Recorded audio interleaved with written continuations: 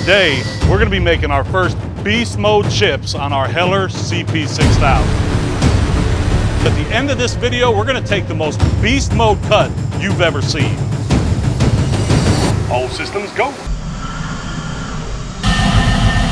This is a 12-inch diameter piece of 1045 steel, and it's coming in at right around 700 pounds. We're sticking up 18 inches above our chuck. Now, while we're turning all the rust and scale off of our part, we're using our FIX8 Insert, and this is using about 550 foot-pounds of torque. Now, this tool is capable of taking a 400 thousandths depth of cut. But if we do that, we're going to be using about 1,800 foot-pounds of torque.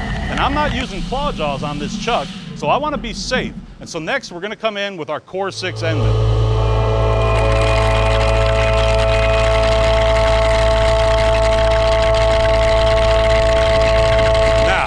I'm a mill guy, so all of this lathe stuff is kind of foreign to me. But I feel pretty good about this setup. We have our new chuck in, we've got gravity working in our favor. It's not like a normal lathe where we're hanging out in space, so it's more like a VTL. HELLER machines are the workhorse of the automotive industry. When you go to huge factories like PACCAR, Caterpillar, Detroit Diesel, Cummins, you'll find HELLER machines stacked in rows and rows. These companies use HELLER because they can't compromise on reliability. They need machines that are going to run 24 hours a day, 7 days a week. Now, this machine isn't just a 5-axis mill. It also has turning capability. This table can spin at over 700 RPM, and we have over 1,900 foot-pounds of torque available on that axis. As we're spiraling down our part with the Core 6 Endmill, we're actually getting a better material removal rate than we were with our FIX8 turning insert. Now, we're running this Endmill at a surface footage of 1,300 and a feed rate of 300 inches a minute. But I feel like this isn't a beast mode enough cut for this machine. So let's come in with our HARVI 1TE.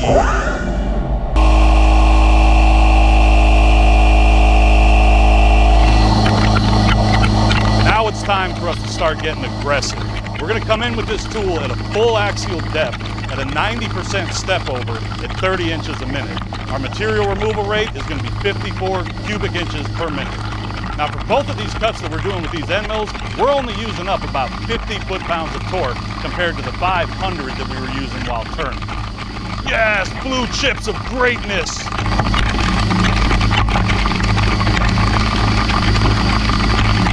If you're running a ton of super alloy, steel, stainless, it's titanium, this is the machine that you want in your shop.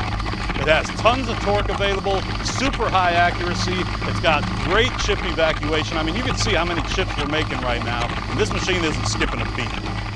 Oh man, check this out. Woo, hoo, hoo, hoo.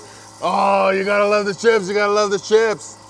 Ooh, you hear them? That's so nice right there. They're like blue and black chips.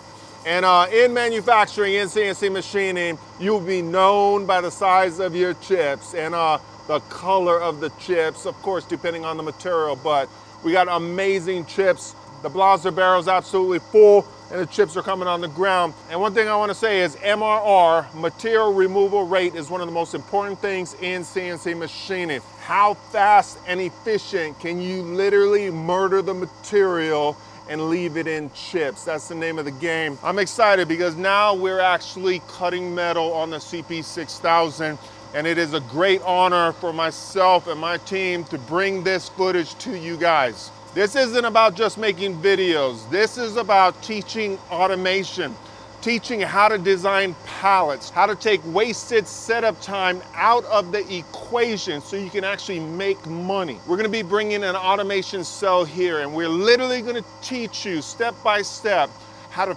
fixture all these different types of parts, how to program them to the pallet, and how one person can actually run this machine 24/7, even while he's sleeping and chilling with his family, because these machines are built to go. And if you have these machines, you don't have to be in China. You don't have to be in other countries. You can be right here in the US or right here wherever you are and make your own parts, put food on your own tables. HELLER is in the house. Barry, keep getting it, brother. Boom.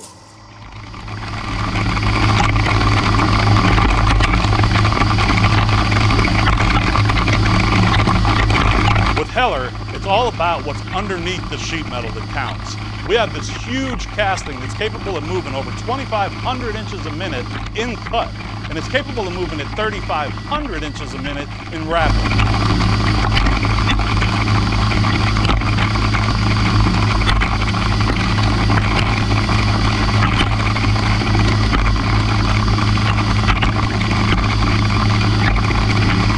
Now this machine is super versatile. You can do huge parts that are like 4 feet in diameter, or you can do a whole bunch of small parts, which is why we have a tombstone mounted on our second pallet. Another thing that Heller excels at is process automation. I've been in plants that have a huge gantry hooked up to like 50 of these machines, and it just takes a part from one machine to the next to the next. They also have pallet pools available. So for our HF5500, we're gonna be getting a huge rotary pallet pool, and we're gonna be able to show you guys how to automate your processes.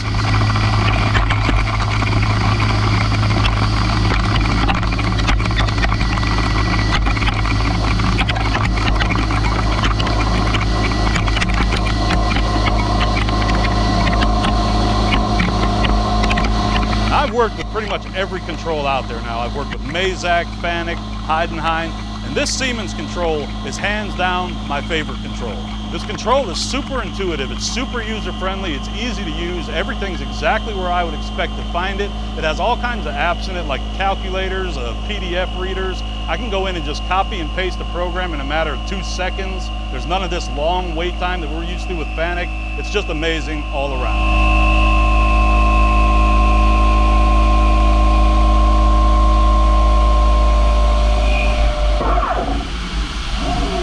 Oh, Barry, that was awesome, that was awesome.